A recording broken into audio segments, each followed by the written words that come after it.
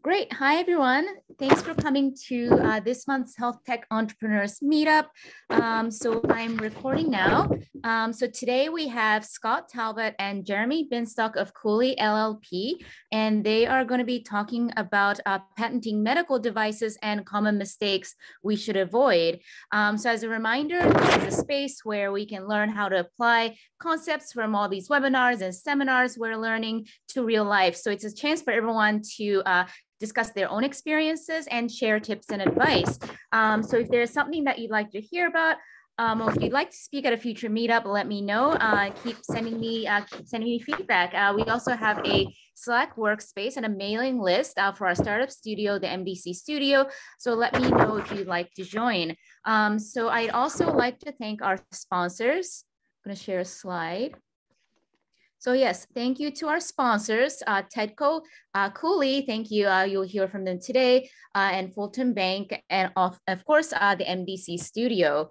All right, I'm gonna stop sharing. So we can do let's do our usual introduction. So I'm gonna go down the list on my right. So if I call your name and you'd like to introduce yourself, please unmute and let us know who you are, what you're working on, if you're looking for any help or if you can offer any help. So I can get started. Hi, I'm Neo. I'm the founder and CEO of Neurosonics Medical. We're developing a novel therapeutic ultrasound device for minimally invasive neurosurgery. I'm also the Vice President of Business Development at the MDC Studio. We're a startup studio dedicated to building health and medical technology companies. So let us know if you'd like to chat with us. I also recently started as a senior analyst at the MDC Verte Impact Fund, which is a new venture fund investing in medical and biotech companies located in federally designated opportunity zones. So thanks everyone for coming. I'm going to skip Jeremy and Scott because they can introduce themselves later. All right, Linda. Hi. Oh, can you hear me? Yeah, I can hear you. Thanks. Sorry, I messed up the time, but I'm very happy to be here. Are we just doing introductions? Yep, just intros. Let us know who you are, what you're working on.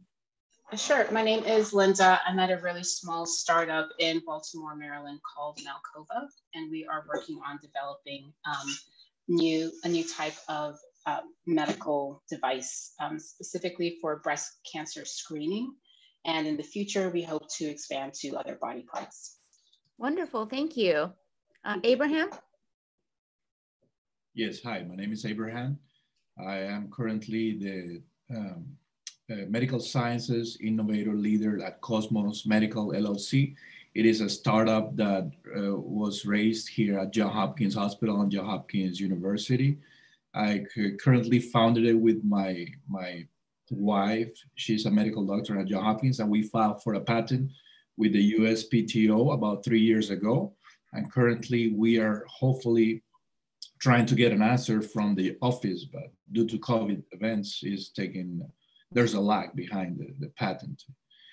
But yeah, we are developing new technologies for incubators for premature babies. So babies that are born premature in the NICU units, neonatal intensive care units. Thank you. Awesome, thank you. Gary? Sure, Gary Fletcher. I have my own consulting practice. I've spent most of my career in medical device, product development, research and development, PhD in physics, spent a lot of time in mechanical engineering, currently involved in a startup that's involved in developing a new kind of immunomagnetic cell separation technology for cell therapy applications. And the other hat I wear is as an consultant to med device companies and also as an expert witness in medical device patent litigation cases. So that's me. Awesome, thanks, Gary. Hamid? All right, skip Hamid. Jason? All right, we'll skip Jason. John? Naveed? Yeah, thanks. Yeah, hi everyone. My name is Naveed Google. I am a CEO and founder of a startup called Yectosonics. We develop therapeutic ultrasound phase در for medical focused ultrasound applications. So that's pretty much what we do. And yeah, happy to be here. Awesome. Peter? Hi, I'm a recent graduate, Princeton University, chemical and biological engineering, and then I'm now a law student up in Boston, and so I'm just here to listen. I'm interested in practicing in this area at some point, so I'm here to just listen and learn. Awesome. Welcome. Seema? Hi, I'm not on the entrepreneur side. I'm with Cooley, so I'm just here to listen in. Hi, everyone. Awesome. Thank you. Wayne? Good afternoon, Wayne Sternberger. I'm from Block Synop Incorporated. After 40 years at Johns Hopkins APL and School of Medicine, I co-founded and am CTO of the company Block Synop, and we are commercializing a novel patient monitor that allows clinicians to quantitatively, objectively, and in real time measure and identify neural blockades. Thank you. Awesome. Zubair? Yeah, hi everyone. So my name is Zubair, and I am a student currently, an undergrad student at the University of Ottawa up north in Canada, just finishing my final year. Apart from that, I'm a student researcher at the Ottawa Hospital Research Institute in clinical epidemiology. Not currently a part of any startups, but I'm here to listen in, and because at some point I think I would like to dive into this industry. So just here to see what everybody is up to and just get a feel for how the industry is. Awesome. Welcome. Thank you. Emma? All right. Anyone else that I missed who'd like to introduce themselves? All right, I will hand it off to Jeremy and Scott. Jeremy, I can make you the host so you can share. Sure, it looks like I have rights. I can do it already. Go ahead and share. All right, so while he's getting that up, I wanted to introduce Scott Talbot, who's a partner, and Jeremy Binstock, who's an associate at Cooley LLP. So they have extensive experience working with clients with innovative technologies, and they also provide strategic patent counseling. So IP is a critical asset, as I'm sure you all know, for medtech companies that needs to be protected. So they're going to go over some important legal concepts that medical device companies should be thinking about even from early on, including common mistakes that they see from entrepreneurs in this space. So I will hand it to Scott and Jeremy now. Myself. There we go. Hello, everybody. Glad to have this opportunity to talk to you all. I spend most of my time, and Jeremy as well, working with early stage companies and entrepreneurs. We get excited to work with companies at that stage. So always delighted to have an opportunity to help guide, counsel, educate people on the patent aspects of their programs. Just my personal background, aerospace engineer, worked in the industry for a while, been in law for 35 years now, I guess, yeah, going on 35 years, couple of years as corporate before I found my passion in patent law. Spend 75% of my time working in med tech and typically medical device. Jeremy's got on the slide here just a representative list of companies that he and I have actually worked on together. These are all in the cardiac space, but they're kind of representative of some of the things that we do. And as you can see there, most of them are spin-outs of some flavor of universities: Baylor, Rice, UMB, close to home, University of Iowa. And so I think this deck will be available ultimately, so those hyperlinks may be useful to the extent you find any of those companies interesting. And part of the selection there was also just to note, you'll see a lot of them have links to press releases about their exits that they made. So that's we get very jazzed when we can start with somebody very early stage, take them all the way through the process, and ultimately, for most medtech companies, their goal is to be acquired by a strategic. And so we've been down that path a lot of times, and get very excited from that. I was actually just in New York last night doing a closing dinner on that last one with Farapulse that just got acquired by Boston Scientific. So that's me. I'll let Jeremy introduce himself. Sure, it's great to meet everybody here via Zoom. Thanks for having us. So my background is in mechanical engineering. I worked as a mechanical systems engineer at Siemens for about 4 or 5 years, designing steam turbine power plant systems, and then took off for law school. Joined Cooley shortly thereafter, after my first year, and been here about 8 years. And my practice is very much similar to Scott's. As he mentioned, we work mostly with early stage companies. I'd say 80% of my practice of those early stage companies is on medtech. Scott's is probably up there as well. So medtech is, I think, speak for both of us, is really sort of our bread and butter area, an area we're passionate about, and we love working with those types of inventors and docs and stuff of that nature. So again, that's my background. Happy to be here. Looking forward to a healthy discussion. And go ahead. I was going to say, yeah. So Jeremy's going to do the presentation. I'll chime in if I think there's an additional point worth making. We very much welcome in these sorts of presentations to not to have them be one way. So please feel free at any point if you got a question, raise a hand, do a chat message, or just chime in. We're happy to amplify at any point. It's always hard to gauge, the right pace to go, how much to dwell on particular topics versus sort of skimming quickly through. So we'll probably default a little bit to going relatively more quickly through basics, but we do, part of this is educational. So if there's anything you would like to say, hold on, could you stop, explain that again? Don't hesitate. We're happy to do that. And then of course, questions at the end as well. Definitely feel free to interrupt, and hopefully we'll have some time for Q&A at the end. And I think, as now mentioned, this was topic was sort of mistakes to avoid. I like to be a little more sort of positive and optimistic. So all of this that we're going to cover is sort of based on our learnings from mistakes that we've seen. And hopefully we can prevent some of that by going over it. So here's a summary of what we'll cover. Top: patent rights, patentability, and freedom to operate, or FTO. I see a lot of confusion between these concepts, and so I thought it might be helpful to start with a short, high-level overview of each of these and the interplay between them. Then we'll dive into IP ownership, not the most exciting topic, but probably one of the most important, and where we see a lot of the issues, especially when dealing with clients who are sort of spin-outs from universities and hospital systems and the like, making sure IP ownership is shored up and we know who owns what. And it'll inevitably be a major topic with medtech companies when trying to strike any type of deal, raising money or all the way to exit. It'll be a hot topic. So it's important to get that done early and often, or to stay on top of it at least.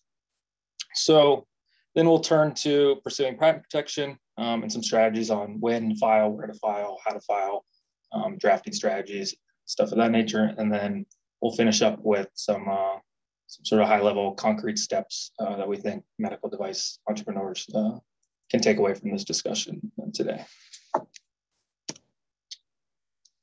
All right. What is a patent? I mean, all of you can probably already present this slide yourselves, but I'll run through it quickly nonetheless. Government-granted monopoly based on an invention, and a patent what does it allow you to do? It allows a patent owner to prevent anyone else from making, using, selling, or even offering to sell a product or use a method covered by the patent. And the operative word here is in bold and underlined. It allows you to prevent. So we'll get into more detail later. It doesn't allow you to actually do something or to make or use your invention. It just allows you to prevent others from doing so. Patents are territorial. So a US patent only covers the US. European patent covers Europe, so on and so forth. Patents are time limited. The life of a patent is 20 years from the filing date, with some exceptions that we'll get into later. And keep in mind that a competitor infringes, even if they reverse, so a competitor would infringe your patent, even if they reverse engineer or independently develop the invention. And that's contrary to a trade secret. Protecting your technology. As I mentioned before, a patent is not a right to practice the subject invention, right? It's really just a manner to prevent others from doing so. An invention can be this is an important point that I think is lost on many. An invention can be a patentable improvement over an earlier patent, but still be infringing the earlier patent. And sort of where you get into the difference between patentability and freedom to operate. which are separate but overlapping analyses. And I'll take you through sort of a quick stool chair analogy to hopefully bring this home. So let's say we're back in the 17th century. I have this great idea that I want to be able to sit up off the ground. So I invent the stool, right? And I file a patent application and get an issued patent that claims a stool, 4 legs and a seat coupled to that stool. I'm sorry, coupled to the legs. I can now prevent others from making, using, selling, or offering to sell a stool, right? 4 legs and a seat. Then Scott comes around, decides, sitting on my stool hurts his back. So he designs a stool with a backrest, calls it a chair, files a patent application, obtains an issued patent that claims 4 legs and a seat coupled with 4 legs, right? Just like my invention, but he adds a backrest coupled to the seat. Patent office says, adding that backrest is new and non-obvious addition over my patent, right? So he gets a patent on that. So now I have a patent on the stool. I can prevent him from making, using, selling a stool, and he can prevent me from making, using, and selling a chair. Hopefully that makes sense. So I have a question for the group. Who can sell the chair? Anybody? Scott? Actually, no. Good guess, but nobody can sell the chair. If I sell the chair, he can sue me for patent infringement, right? Because he has a patent on the chair. If Scott sells the chair, I can sue him for infringement on my patent because his chair includes my 4 legs and my seat, right? So just because he got a patent on the chair doesn't mean he can actually make, use, and sell that chair. Make sense? Okay. And so that's where cross-licensing sort of comes into play. And that's why it's important to understand the differences between patentability and freedom to operate. As again, these are very separate things, but often have very overlapping analyses. And if anyone has questions, feel free to jump in. Hopefully that made sense. Speaking of FTO, this is often a very hot topic for our clients, especially early stage, who might be getting into raising funds, and those investors, are interested in, well, can you even commercialize this device without stepping on someone else's patent toes, if you will? And so the level of FTO, there's so many variations of this, of the analysis. It can get very cumbersome, it can get very expensive. So it's often best to take it sort of step by step. I'd say if you're very early, let's say you're raising your first round of funding, Scott, correct me if I'm wrong, I think at the very least, you want to be able to speak to at least the prior art and all the cited references you've seen in the prosecution of your patent application. So let's say you've been prosecuting a patent portfolio and there's art that's come about, at least be knowledgeable on that art with respect to whether any of it could pose a freedom to operate concern. So if any of that art is actually issued patents, know about the claims and be able to articulate why that's not a concern. I think that's probably a good level early on, and then you can definitely expand on that as you get further down the road by examining competitor patent portfolios, doing keyword searching, and really fleshing out the landscape on the features of your product that you want to clear. I'll just jump in there. So a couple of reasons why we sort of frame that as here's a reasonable level to think about when you're at that early stage, that sort of first round of financing, say, where somebody's they're going to give you money, but they're going to do some diligence. That's the lowest hanging fruit for anybody like us, who we do a lot of diligence for investors. The easiest, cheapest, fastest thing to just go to is, well, what about the prior art that's been cited against it? Just have a look at that. So it's almost expect that somebody will look at that, if nothing else. And so you just want to have been there first, and you know what the answer is, and hopefully there are no problems there. It's also, from your side of the table, it's an easy, cheap place to look, because somebody else essentially did the legwork. An examiner went out there, scrounged around in the prior art, found things. So, although it's done for patentability, not FTO, there's overlap. So take advantage of that work, and you didn't have to go out and look for that. You paid a patent examiner and they did that work for you. So that's usually a good place to start. And then later you can get into more, as Jeremy said. All right, we'll touch on FTO a little bit further later in the presentation as well. All right, so turning to ownership, you want to ensure you own everything. or at least sufficient rights, whether that's outright ownership or a license or whatnot. Of course, your technology is a critical asset that must be protected from the start. That's why we're here. By default, inventors own their inventions unless they agree otherwise. And they almost always agree otherwise, whether they know it or not. So let's say you start a company. Everyone who does work for your company should enter into an agreement that the company will own their inventions before they start work with the company, before they start inventing. Very important. You may have come across these PIAs or CIAs. Excuse me. These are proprietary or confidential information and invention assignment agreements for employees.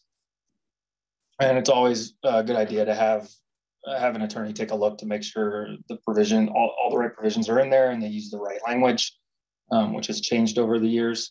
And there's some bullet points on some things to consider. There would be a carve out for pre-employment inventions to make that very clear cut on when that person invented that thing and thereby, who was their employer at the time, what were their assignment obligations at that time, so we can figure out who actually owns it. There's typically a non-disclosure agreement, and then you may also include some non-compete, non-solicitation clauses depending on the circumstances.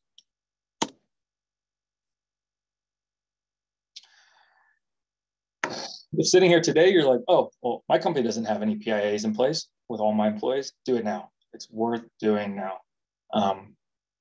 Sort of as soon as you can. These things get much more complicated down the road, especially as you have turnover within your company, employees start leaving. It's really good to get it done and shore up the right documents as soon as possible.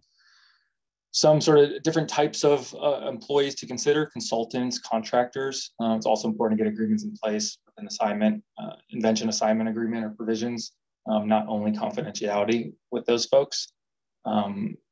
Consider, a consultant or contractor likely has an agreement with their employer. So it's important to understand and get the sort of chain of title completed properly. So there's likely an agreement between, that person doing the work, their employer, and then your company with the employer. So it's important to understand sort of how the rights flow and to get that right. Doctors and professors, this is where we sort of see a lot of the issues because they often have concurrent or prior obligations to hospitals or university systems.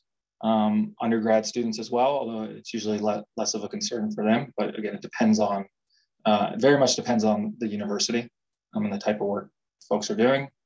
Of course, if we're talking about an invention from a doctor or professor, trying to spin out a company, often the invention is owned by that hospital or university system and may need to be licensed. So it's important to understand that and get clarity on the scope of assignment obligation. So some factors that usually weigh in on where the rights lie is, whether you're using hospital university resources, whether you're doing your work on their time, whether developments you're making are sort of made in the field of research you're sort of employed to be working within. And then sort of remedies is you may want to seek a release or confirmation that the work for your company is not subject to an assignment obligation to that hospital or university system. And as Scott mentioned, we do a lot of diligence work, and I mean this is where we go first. We're always looking at ownership issues. We see some relationship with prior employers or doctors and professors with university systems, hospital systems. This is where we see most issues. So it's good to deal with this, especially early. Prior employees as well may have rights, so it's important to diligence that person before you bring someone into the company. Myself and Scott have dealt with this many times, and we've had to days and days of interviews of employees to figure out when they invented what, when they were doing the work, even before being able to start the company that our client wanted to start. So it can get very cumbersome. So it's good to understand that in accurate detail. And that can also overlap into non-compete obligations as well. And that's a lot of times people will be looking at it from the non-compete perspective, but those employees, those former employers also have rights to, because they have PIAs with those employees and that say, hey, we own everything you invent while you're with us. So if you hire somebody out of a company in a similar space, and you know, a month after they're with you, their name shows up on a patent application with your company. The default assumption by that prior employer is they must have invented that while they were with me. Not enough time has passed, and then that can become a real risk issue for you. So we try and make sure that's cleaned up at the get-go. Mm-hmm. So founders in particular, so if a founder comes up with an idea for a company while working at their former employer, that former employer may actually own the foundational IP for your company. Right? So that can be very problematic. Founder, for example, may be covered by non-disclosure, non-compete, or non-solicitation obligation, as Scott just alluded to, which might even impede, or prevent execution of that new company before you even really get started. Technical employees, similar issues, depending on what you're hiring them to do, how similar to what they did at their prior employer. And some of the factors I mentioned on the previous slide come into play there.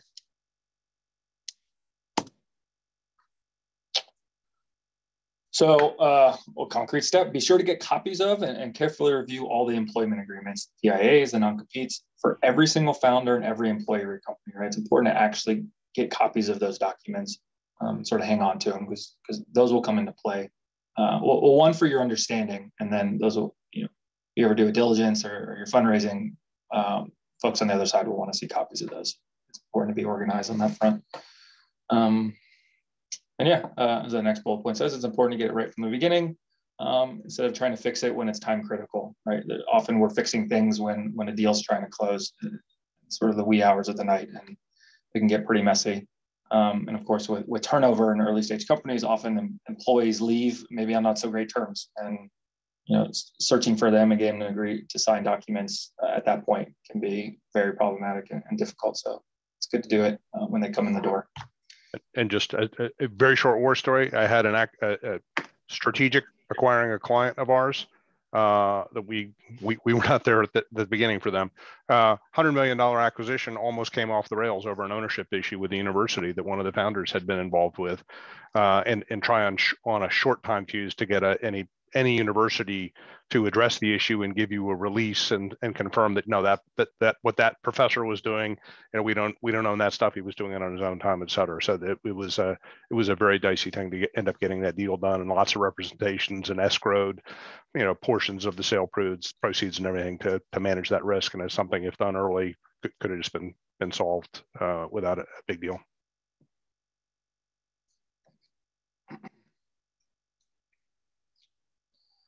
All right, so now that you own everything, we'll switch gears to pursuing patent protection. So as you may or may not be aware, the world is sort of now aligned under this first to file system rather than a first to invent. So it's important to timely file, and here are some things to consider. Right, you wanna file before any non-confidential disclosure, and in fact, any non-confidential disclosure of your technology can compromise protection, especially outside of the U.S. Outside of the U.S., almost every country has, or maybe every country has, an absolute novelty requirement. So the second you have sort of a non-confidential disclosure, rights are gone, can't foreign file. In the U.S., there's a little more wiggle room. You have up to a year, but again, it's the conservative approach is always to file before any non-confidential disclosure. Some examples of such a disclosure: presentation at conferences, trade shows, journal articles, product testing or release, that's folks not under an NDA, discussions with potential investors, KOLs, and the like. So always good to question and consult with the appropriate people, maybe patent attorney, before if you have any question or concern on whether particular disclosure would be deemed non-confidential or public. So when to file? If you can answer yes to these next 3 bullet points, your invention is probably right for patenting. Do you know what your invention is? Can you articulate it? Do you know how to make it work? Is it just sort of this abstract concept or inventive broad concept, or have you actually figured out how to do it, reduce it to practice, if you will? And then, do you know suitable alternatives? We'll get into a little bit later why that's important. But again, if you feel like the answer is yes to those, it's probably time to get an application on file. Also, consider when you anticipate entering the market. Right? So patent procurement can take many years. It's a multi-year procurement process. There are options to go faster, especially in the US. It's more of a sort of a pay-to-play thing, but even under the fastest option, it's still going to take about a year. So consider that, and it's good to have patents issued by the time you get to market. And in medtech, as I'm sure you're all aware, market entry is often gated by regulatory approvals, right? CE marks and PMA. So it's important to keep aligned the timelines, or at least keep the timelines in mind, the regulatory and patent timelines. Jeremy, we have a question. Oh, awesome. Yes. So Linda's asking, does presenting the work at a staff meeting or internal function count as disclosure?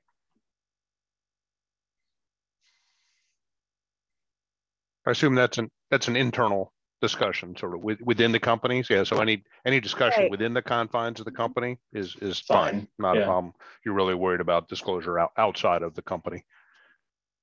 And if there's a need to go outside of the company, then you need to have an NDA in place, or now you're at risk.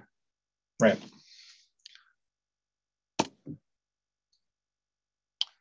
All right. You may have seen these terms thrown around. You may know what they are. There's sort of what patent application to file. There's provisional patent applications and non-provisional patent applications. And we'll get to some more strategy behind them in some later slides. But what are they? So provisional patent application, it's never examined, so you don't need to file with claims, which makes it a little easier and a little less expensive to prepare. It doesn't itself mature into a patent.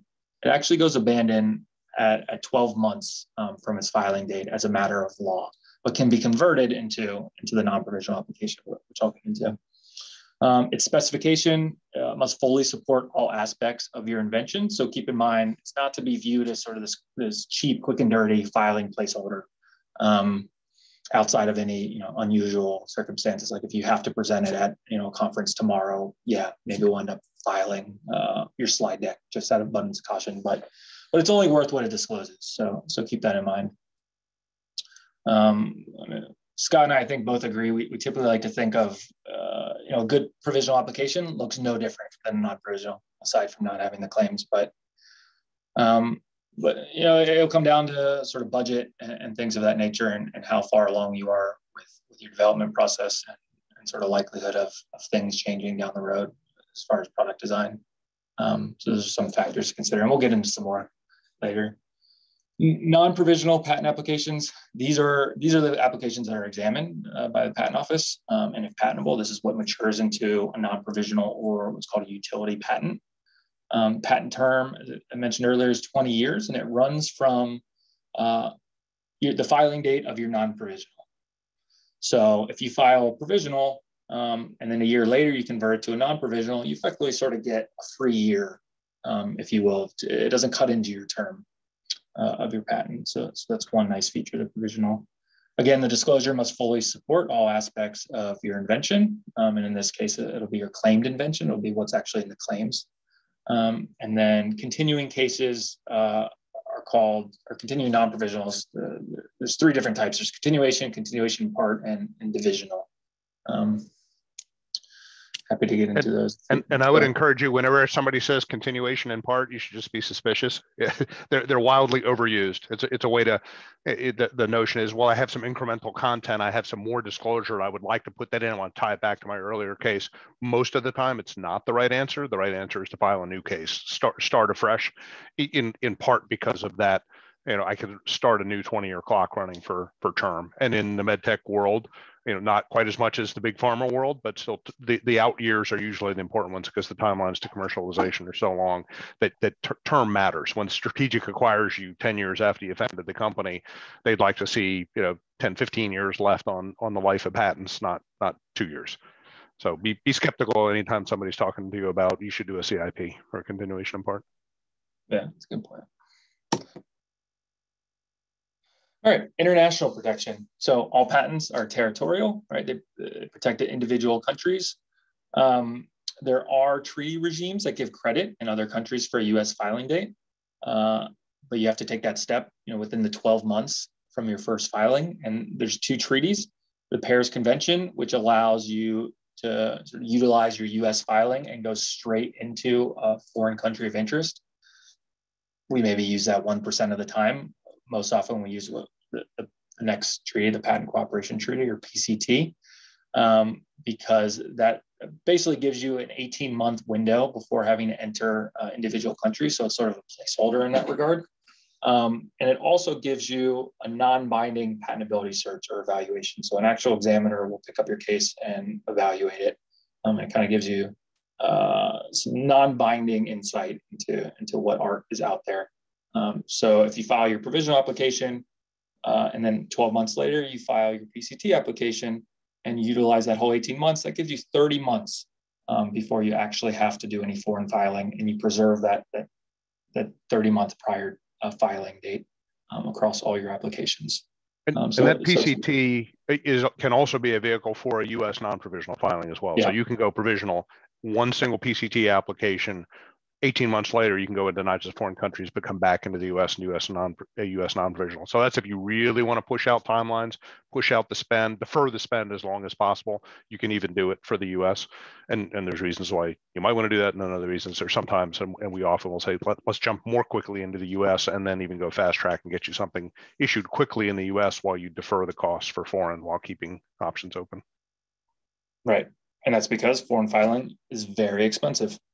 So, you know, of course, that's very impactful for early stage companies. So the more you can push out that spend, Scott mentioned, typically the better, while preserving rights. So you preserve all the rights, right, as if you were to foreign file initially, but it buys you that time. And because it's so expensive, even when you do get to that point where you decide where to foreign file, you really want to align yourself with the markets that you plan to enter, right? Where would you potentially want protection? Where would you want to enforce your patents, and what markets? It's not going to be everywhere. It's just too expensive and not practical. If you don't know where you're going to enter, consider, if you do, or even if you don't, consider where potential strategic acquirers like to file. So let's say you could envision, being acquired by an Edwards. We'll look to see where they file. There's typically a handful of countries that we see for medtech companies that are of interest to most companies. But that can give you some insight, even if, potentially it's a market you don't plan to enter. Well, if one of your investors or strategic acquirers plans to enter that market, then it might be worthwhile getting something on file there. And I'll just jump in there just for a reference point. So we do this a lot. I have done this many, many times for companies. We go through where are the strategics filing, and we'll look at, so it's Edwards and Abbott, and Boston Scientific. Let's get a current read on their footprint for that specific area of taking prosthetic heart valves. Where are they actually filing? And time and again, we do this. We go look at public databases. Where have they filed over the last 5 years? I can tell you every time it comes back to the first place that they file is Europe. The next place that they file is Japan, then China, then Australia and Canada, and then a long tail after that, but a big drop off. So you should really think hard about, is there any reason why you're filing in any more than those 5 countries? And a lot of times the right answer is just do Europe, do US and Europe. And maybe you go further than that. The earlier applications tend to be the more important ones. You tend to go broader. So it's not one size fits all. File your broadest, most important cases, file those most broadly. Your later applications are likely more incremental improvements, and you may just do Europe, having put a stake in the ground in the other markets with your first case. And even then, doing that 5-country footprint, you're talking $50,000 sort of out of the 30 to 50, depending on how big bulky your application is, to just get that initial filing done in each of those countries, and now you start a pipeline of expense for actual prosecution. And again, as mentioned before, just to reinforce, non-confidential disclosures before your first patent filing can lose you all foreign rights. So again, something to really keep in mind. All right, file applications right. Here are sort of our tips from all of our lessons learned. As Scott just mentioned, your first patent application filing is usually your most important, right? It'll be the foundation of your portfolio. Important to do it right, more so than others. Some things to think about. Don't just focus on your current design, right? So don't just drop in your prototype drawings and just be sort of narrow-minded in that sense and say, I figured it out. here, patent attorney, draft an application based on these figures in this description. The way we approach it, and we like to think it's one of the better ways, is to really abstract out your invention to a functional block diagram. And I'll show you on the next slide what that looks like. And this is really the level at which you want to end up framing your broadest claims, right? So if you can really think about abstracting out sort of the true inventive concepts that you've come up with, from a functional perspective, you can capture those. You'll set yourself up nicely to then go on and describe sort of each particular embodiment and map those back to the block diagram, and describe how each embodiment sort of implements each block, right? So, and when you're describing those embodiments, you want to consider disclosing other earlier designs that maybe you decided weren't very good, but they might be competitive alternatives, right? And you might come back to those down the road and say, actually, that was a good idea, even though we sort of decided to go down a different path. And even if you don't, you can deny those to others, right? Others who may try and go down that way. And then always be thinking about alternatives to your design. So when you're looking at the block diagram, for example, think about what are all the ways I could implement each component function here.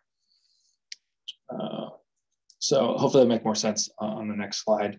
And then always build in enough time to prepare the application right before you need it on file. Right, a week or two is not enough for a good application. And I promise you, this is an unbiased opinion. Don't do it yourself. It's a rare inventor who can write a good patent. I mean, that said, a good invention disclosure package is invaluable for your patent attorney. So it can greatly improve the quality of the ultimate application. It can considerably cut down on the time and expense in preparing it. So sort of the better information and the more information we get, the better and less expensive the application will be. So here's an idea, here's an example application. On the left is the functional block diagram, and on the right is a specific embodiment that implements those blocks. This is a transeptal, a delivery device and transeptal puncture device. So this long piece here is a shaft that can go in and span the IVC, SVC, and then we have what we call this guide or side catheter guide that goes in straight and then is able, once you're in there, to deflect and turn towards the septum. And then nested within there, you can't see here, is some other components, including a needle that can extend out and puncture the septum. You probably wouldn't be able to get there by just looking at this block diagram. Well, I guess one way to convey the importance here, our client's commercial device doesn't really look like this anymore, but the claims we drafted that are sort of more in line and covered by this sort of broader schematic diagram cover their sort of design change, right? Their new commercial embodiment. So that's why it's really important to really abstract out the main concepts and not focus on just your specific design at that time. So think about all the different ways or things that could be used for the main shaft. What could the guide what could the side catheter guide look like? How could it be coupled to the main shaft? All different sort of iterations of that you want to consider early on, because it's very, very rare that when we first engage with a client and learn about their technology and their product, that their actual product 2 years later looks anything like that, their first design and what we filed on. And we're always going back to that first filed application and trying to figure out a way we can use that disclosure to cover their current embodiment or commercial device. So really important to put the effort in up front.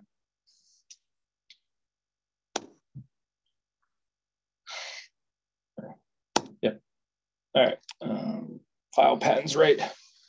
So back to the provisional. It's usually best outside of certain circumstances to file your provisional. It's just start with a provisional first. It gives you that year to supplement and evolve on the disclosure as you refine your product. Of course, each incremental filing gets sort of a new filing date, but it presents a lot of options. So you can file as many provisionals as you want during that year, and you can roll them all into a single non-provisional at the end of the year. So it's a very efficient and economical approach. And it allows you to take advantage, sort of optimize, or take advantage of the first to file system, right? You're able to file earlier and more often by filing these provisionals. As I mentioned before, the term of the eventual patent is not impacted by the provisional, so it sort of gets you that sort of free year.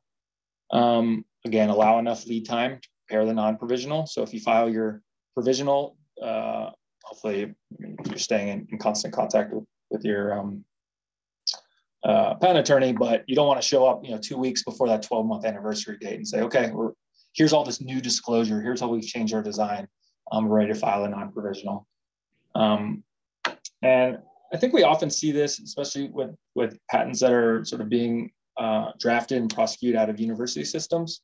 So maybe you haven't shored up the exclusive license or whatnot, and the tech transfer office within the university is handling the prosecution, and they may not be staying on top of the dates as much as they should, because maybe it's not top of mind technology, right? As opposed to how you would be handling it, or a patent attorney would be handling it for a specific company. Here's sort of a nuanced point, but so we often like to say, just as I mentioned on the previous slide, you want to be thinking about all the different versions of your invention that you thought about, and so you might be tempted to sort of do like a data dump and throw everything you ever thought of in the patent application.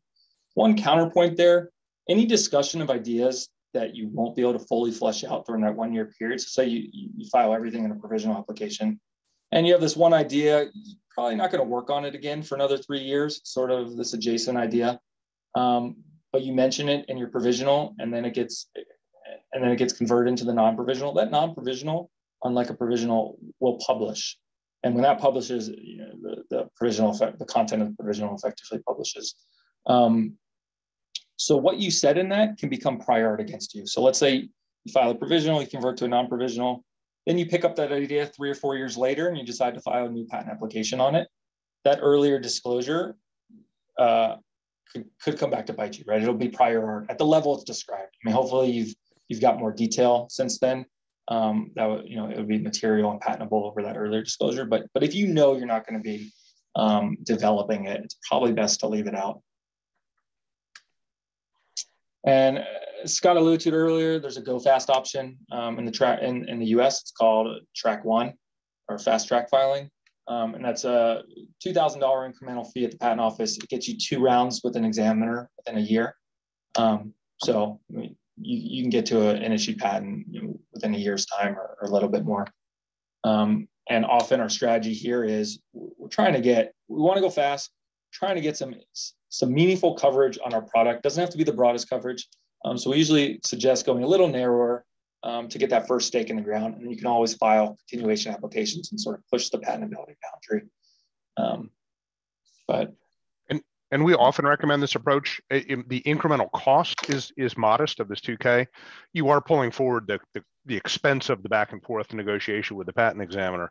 But we have just seen time and again that this can be very helpful. Instead of saying, I have a pending patent application that'll get picked up in 2 years when you're out trying to raise your first round of institutional financing, and say, I've got 2 issued patents that are applicable to my product and a continuation in the hopper to go back after the broader claims. It makes a big difference in the IP diligence part of an investment round.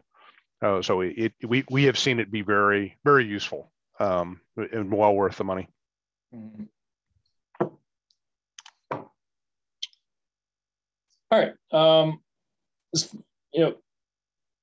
As I mentioned before, the sort of patent application is all about the claims, right? So you want to claim it right. The purpose of the patent is the claims. They define the boundaries that you can prevent others from crossing. So here are various approaches to claims that you want to consider, not necessarily all in one application, but across several applications over time. Method of treatment can be very valuable in the US. Note that methods of medical treatment are not permitted in most foreign countries, and the ones we care about, typically, they're not allowed. So we typically only pursue those in the US. And of course, most of our clients don't want to be in the business of suing docs. But your competitors who make the devices that those those doctors use in their procedures will have liability. So that's sort of the thinking behind method claims. Device claims, some things to think about, covering consumables and disposables. That can often be where the money is, and you can deny competitors the opportunity to sell them. So when you're crafting claims, you really want to think about what's the device that's going to hit the market and in what form. And that's where kit claims can come into play. So what's in the package that the end user is opening? And does it need assembly? And is it going to be sourced from sort of different entities, or is it a single entity providing that component? Often it's much cleaner, and it's ideal in most circumstances to craft a claim that could be infringed by a single entity. It's just easier to sue one entity. So you want to be very thoughtful there, and then consider whether any software is involved. You can cover that with methods or a machine readable medium or program processor and stuff of that nature. So you can sort of come at your technology from various angles. You want to be thoughtful in that regard.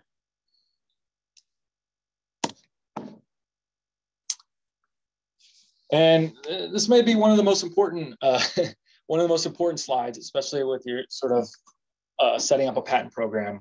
So once you have ownership shored up, I'd say this is probably the next most important. You want to make sure you're covering your key product, right, and your key features and key markets. So you want to make sure that your IP plan, your patent portfolio strategy is always aligned with your business, and is sort of paralleling your R&D plan. As I mentioned before, companies often end up with a product that looks nothing like the product they started with. It's almost always the case. So it's important to keep patent filings up to date on any likely commercial candidates, keeping your patent attorney up to date on these things. And to help with that, you can have periodic IP reviews. As I sort of alluded to, it's a dynamic process. A lot of our clients will set up monthly invention disclosure, download meetings, either internally or with us or both. And then it's good to sort of have periodic reviews of your patent portfolio and applications to ensure all your key features are covered, the claim strategies you're going after are meaningful, and then often it's good to understand what your competitors are doing.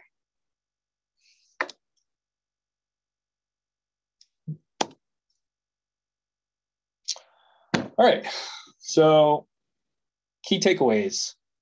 Hopefully I drove this home on ownership, the importance of ownership. I want to make sure every employee signs a PIA, every consultant signs an agreement with an IP assignment provision with the appropriate language. Not all provisions sort of are up to date with the right language before they start work. Conduct diligence on past employment for anyone you hire.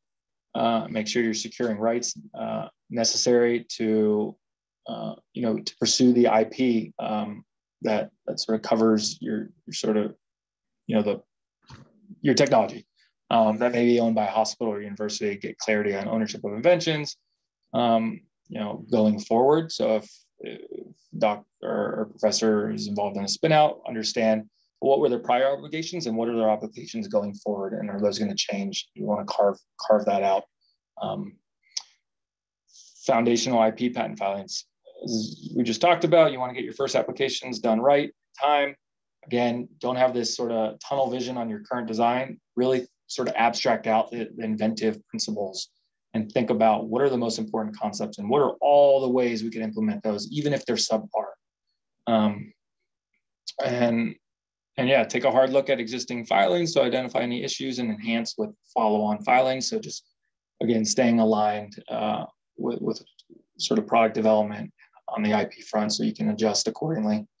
And yeah, and I think as you're developing your program, your patent program should always be able to, especially if you're dealing with fundraising or talking to others in the industry, even if you don't have an issued patent, try to be able to articulate sort of your expected patent coverage based on sort of your knowledge of the industry and the prior art, also sometimes called the white space. Like, if we don't have a patent yet, what do we think we could get? And maybe you have a first office action with an examiner with the patent office, and they present some prior art, and you've identified ways you could overcome that. Even though you haven't yet, you can articulate that. Especially if someone on the other side is sort of sophisticated patent person, they'll get it, right? Even they don't necessarily need to see an issued patent all the time. long as they understand sort of where things lie. And then again, as we mentioned before, the freedom to operate FTO, sort of always keep it in mind that and think about what is the right level that's commensurate with the company stage. And obviously that changes as the company further develops. So that's all I have as far as slides. Happy to backtrack on any of those topics, answer any questions.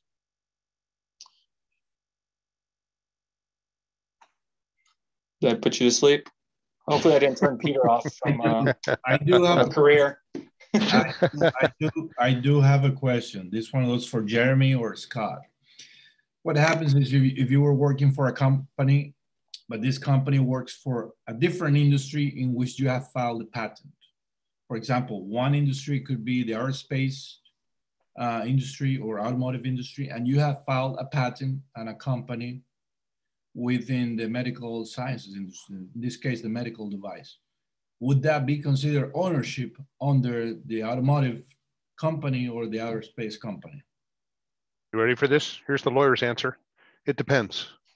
So what you'd have to do is look at your PIAA or your employment agreement, if that's where they've captured the obligation of assignment, and look at how it's framed.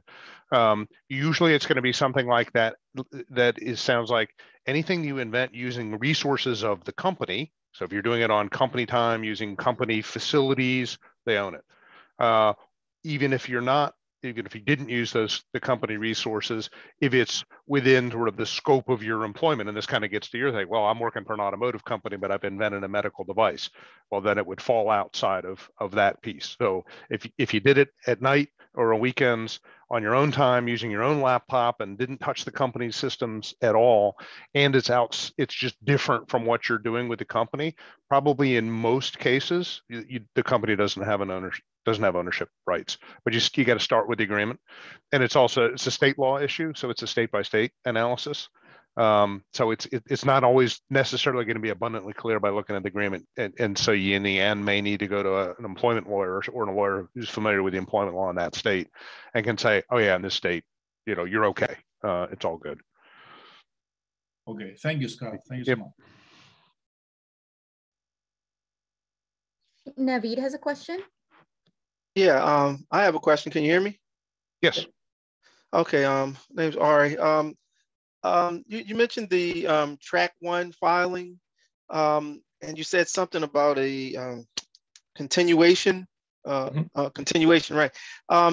Is there an extra fee for continuation with the track 1 filing, or is like this an all-inclusive kind of thing, or is this just fast track only? That's it, and nothing else further? So there's an incremental. So when you file continuation, it's a whole new filing fee, an examination fee. It's sort of independent from the track 1. So track 1 applies to a single application. So if you're to file an application track 1, and then you decide to file continuation, then you can decide whether you want to file that continuation track 1 or not. And you can branch that continuation off and file it anytime that existing application is pending. I understand. Okay, thank you so much. Yeah, but you have to pay the track 1 fee for each application you want on the track 1 path. For each one, okay. Thank you. Mm-hmm. I think Naveed has a question. Yeah, sure. Yeah, thank you so much. Yeah, I have actually 2 questions. One is maybe I want to ask, what is the ballpark cost of patent? That's if someone wants to work with your firm. What's the range? Maybe it's not a very clear question. And also, the second question I want to ask is, if we develop an IP in university as a student or join a university as a student, what are the issues we should be careful, and is it helps or hurts in general? So I'll do let me do the second question first. Okay. So it'll depend, right? So for undergraduate students, sort of the default is universities don't own the IP rights that are created by undergraduate students. Almost always university policies say, yeah, no, I should start with. It all depends on what the university's IP policy is. So that's really where you have to start.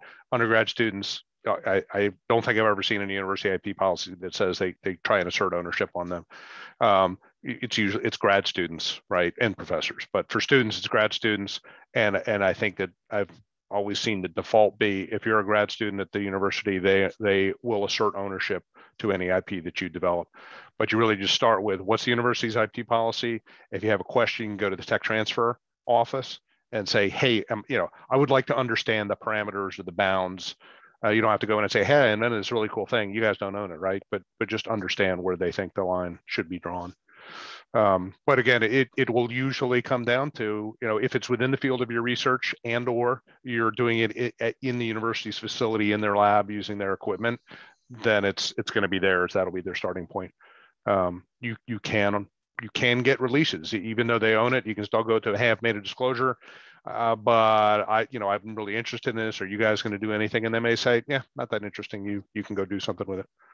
I'll go back to your first question and I'll start with the lawyer answer. It depends, but we would think in terms of ballpark, if to do a provisional application, and this is just in the med device world, right? Med tech world, kind of that level of complexity and that kind of technology. You can think that a solid provisional application, not gold plated, not looks just like a non-provisional, but a good, decent provisional that's worth the filing date.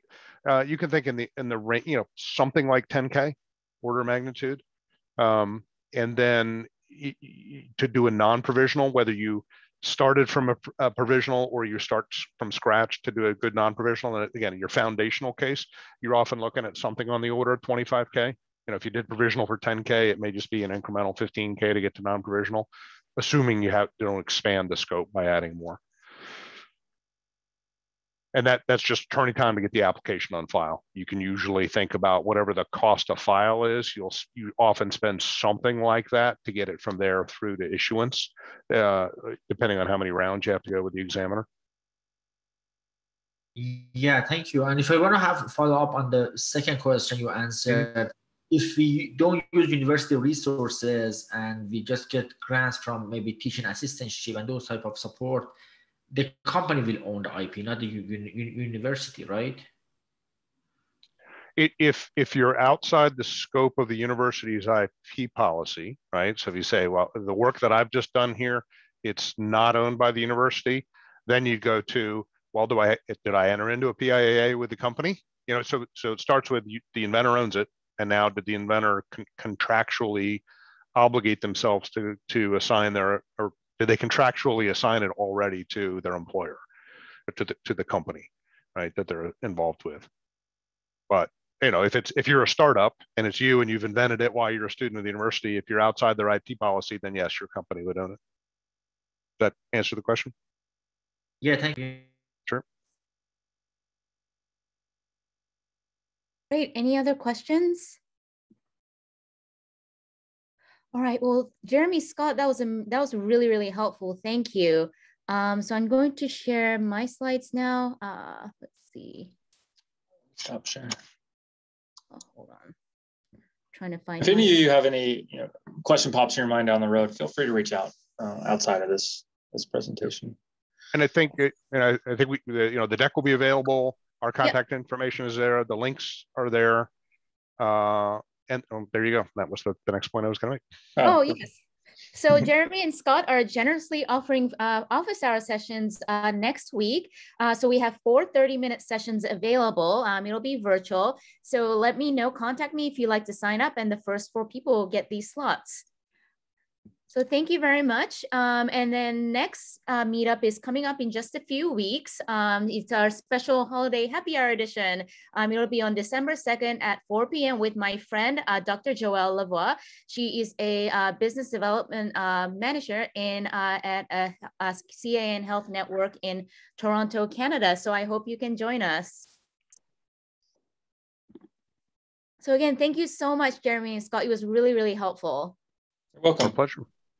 Wonderful. Thank you so much, Scott. Good to see you all. Yeah, thank you. Take care, everybody. Have a good evening. Take care. Thank you. Take Hopefully care. we've motivated Peter to keep going down the path toward patent lawyer. It's more fun than that. Still got me curious. all good. Well, you also have an invite if you want to reach out and talk about patent law. Happy to do that as well. Absolutely. I'll definitely be bugging you. All right. Very good. Take care, everybody. Thank you. Bye now. Bye, everyone.